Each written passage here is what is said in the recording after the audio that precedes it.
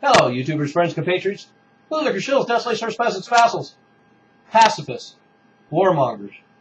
I'm a useful idiot. Today I want to talk about Syria because, well, that's the topic of the day, and I'm going to be a little scattered on this video because there's been so much happening and there's been so many developments so quickly that, and then the fact that it's pretty demoralizing, it's pretty mind-boggling that we could even find ourselves in this position again, just beyond belief. And the sequence of events is appalling, to say the least.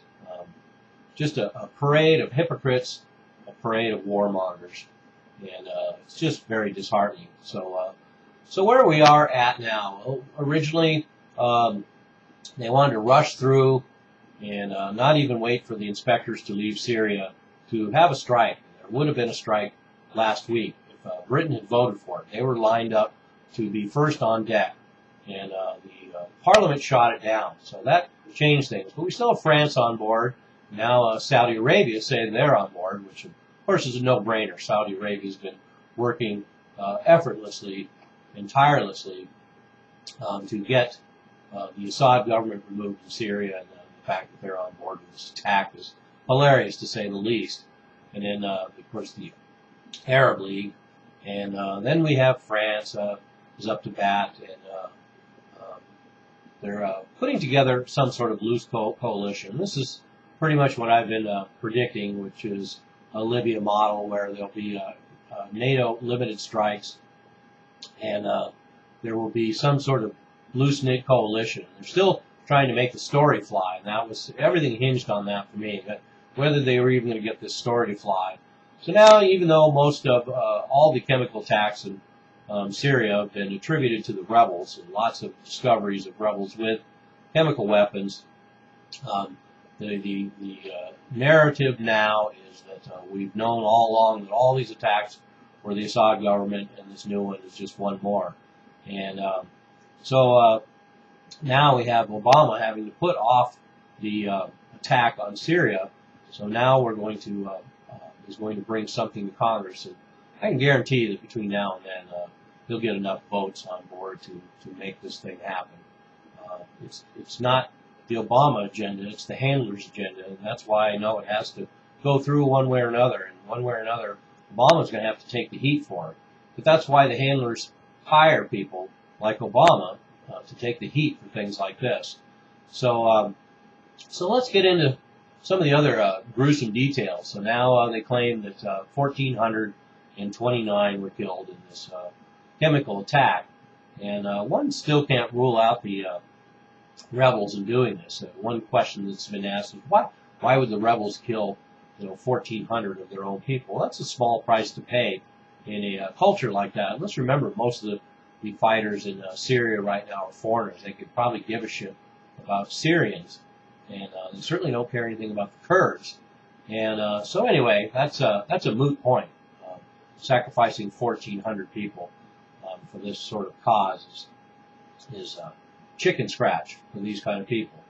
And who's going to be the winners in this? The winners are going to be Israel, and that's the main winner. This will neuter Syria as a rival, as a potential threat, and it will also take a lot of the support away from Hezbollah in Lebanon. So Israel has a lot to gain from this. So they certainly want the strikes, and this is what they wanted all along. And if that's what Israel wants, that's what Israel gets, because that's how it works.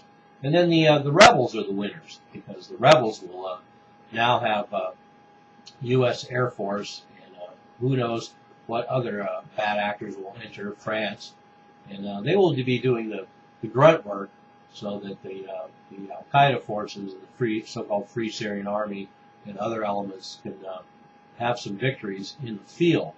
And then Saudi Arabia is a big winner in this, because this is what they've wanted all along. They spent a lot of money on it, and they want to see results.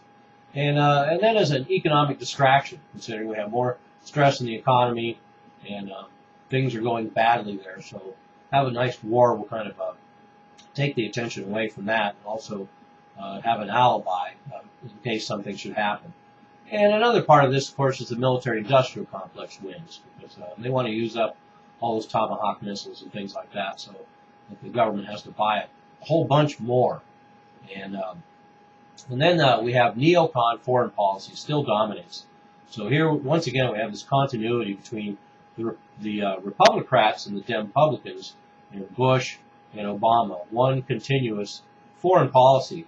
And interestingly enough, it's a neoconservative policy outlined in the Project for a New American Century by the neocons of the neocons. And so it's pretty interesting to have the so-called progressives and Democrats in office now, and adapting the exact same policy. And so Syria has threatened some attacks on Israel, and Iran has threatened some attacks on Israel. And we'll see what happens. Hezbollah has 70,000 rockets in Lebanon, so those could potentially get unleashed. So I definitely expect some more violence to spill over in Lebanon should this escalation take place.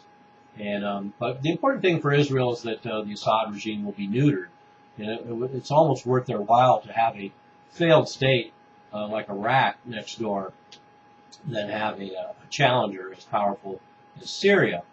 And then we have this Obama, and he can't even look people in the eye when he's had interviews recently, and he's painted himself in the corner. He has to do something, because he said he would do something, and people like John McCain are going to ride him like a bitch until he does do something. It'll never be enough for John McCain until we have another Iraq or Afghanistan on our hands. And then we have Pete King out there ballyhooing about he's so disappointed in the isolationist wing of the Republican Party, and directing his bile towards Rand Paul and the like. And first of all, I want to correct Mr. Peter King. For a congressman, he's awfully inarticulate.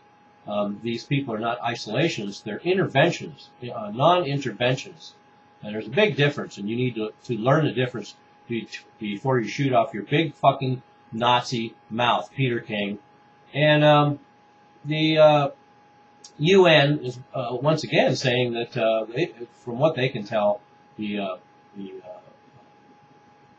rebels are the ones who have used these chemical weapons. And so, anyway, the UN serves the U.S., so they'll do whatever the U.S. wants. I know a lot of people think the U.S. serves the UN, but it's actually the other way around. So we'll get what the United States will get what it wants out of this.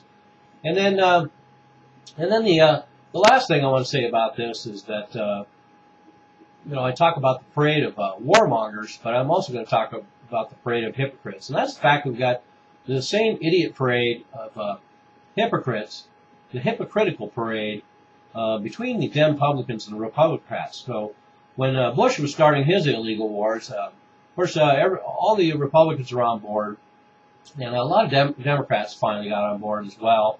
And so now, and then during the wars went on. The Republican base was very critical of the liberals for being against the wars, and even went so far as to say that it was the duty of all U.S. citizens to support their president, right or wrong, in wartime.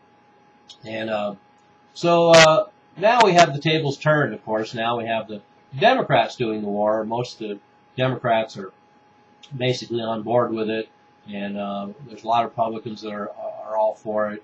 And now we have the Republicans calling for justification of an illegal war. We need more evidence, and so it just goes back and forth. It's just hilarious to watch, and it's just disgusting that people have such short memories that they can't tell that both the Republicans and the Republicans do the same goddamn thing, and it's retarded. Just here we go again. These people coming out here and acting like it's all new. Oh, gee, look at that. We need to have justification for the war. We need to have some evidence, and then they complain about how the liberals got out and protested against those last wars. But where are they now? They're not out there protesting Libya. They're not out there protesting Syria. And I want to say all these gripes are legitimate.